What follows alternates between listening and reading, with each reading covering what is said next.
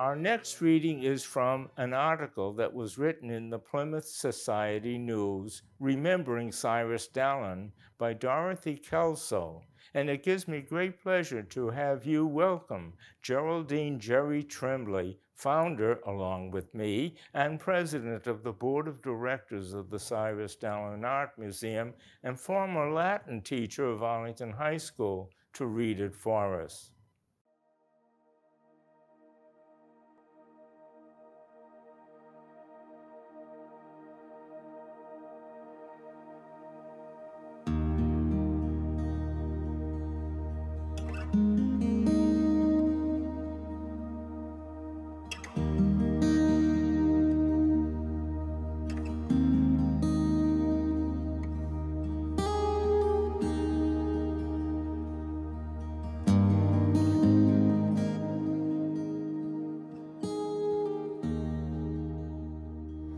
Does every Pilgrim Hall docent have a favorite artifact?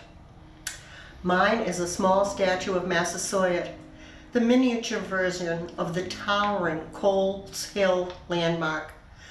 The little museum figure touches me for its grace, its lithe youthfulness, and something more.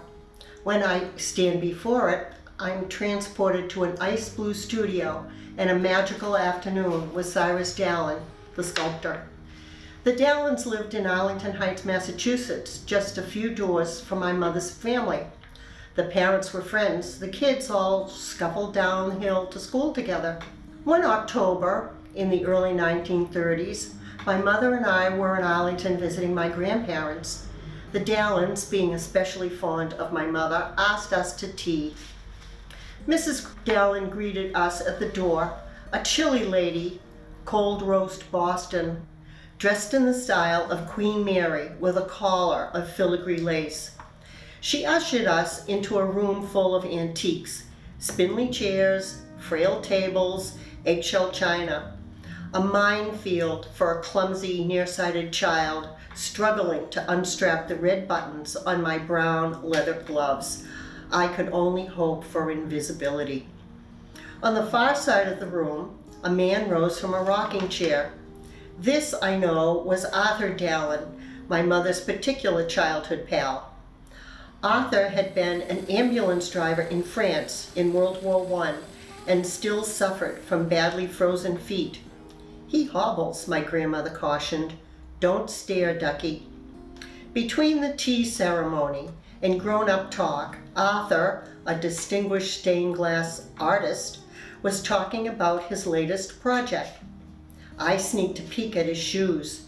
They were definitely odd, deeply cracked, laced high over his ankles, but polished to a fierce gloss.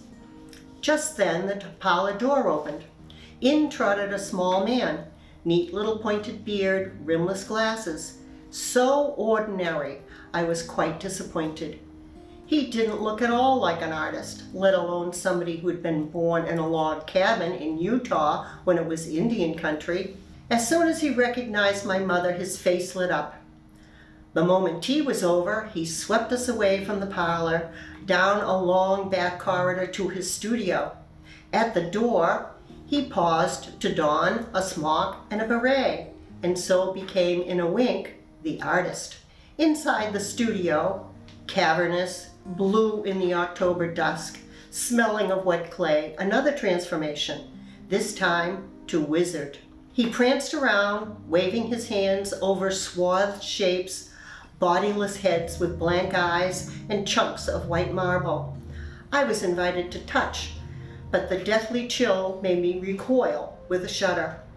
The sculptor gave me a reassuring pat and asked if I ever played with clay.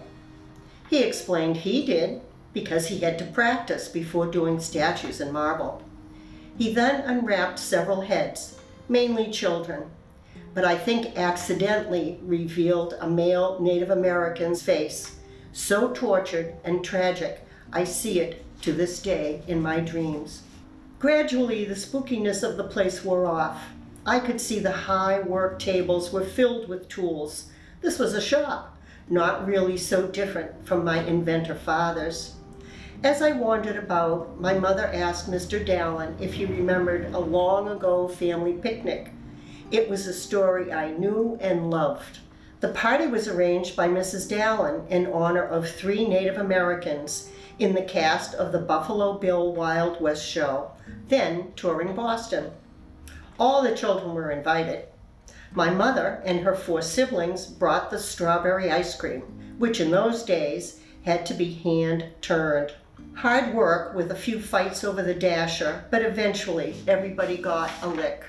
At the party, the strawberry ice cream was a hit. However, Mr. Dallin's eyes fixed on Native Americans let his melt in the dish. The children were very shocked. How the little sculptured cowed with laughter. He told us that one of the Indians later modeled for him. Someone, perhaps Arthur Dallin, took photographs that summer day. I remember them as lovely, soft focus with silvery grasses on the hillside and the 3 visitors in native dress. They were such beautiful people, my mother said softly. By now the light had faded and it was time to go.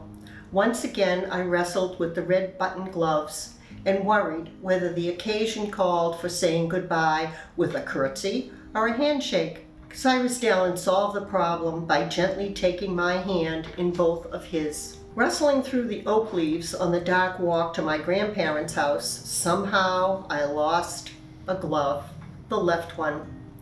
"Never mind," said my grandmother. "It is the other one that touched the hand of a famous artist." For many decades, I kept that right glove. A decade later, things were sadly changed for the Dallins. The sculptor's work fell out of fashion. The gifted, beloved son died fighting in France with the Foreign Legion in World War II. The heartbroken father did not long survive him. In 1945, the Ice Blue studio was destroyed by fire. Yet, out of so many losses, so long a neglect, another transformation. The works of Cyrus Dallin from Indian country are reaching a new generation. What he glimpsed of the Native American triumph and tragedy is a truth whose time has come.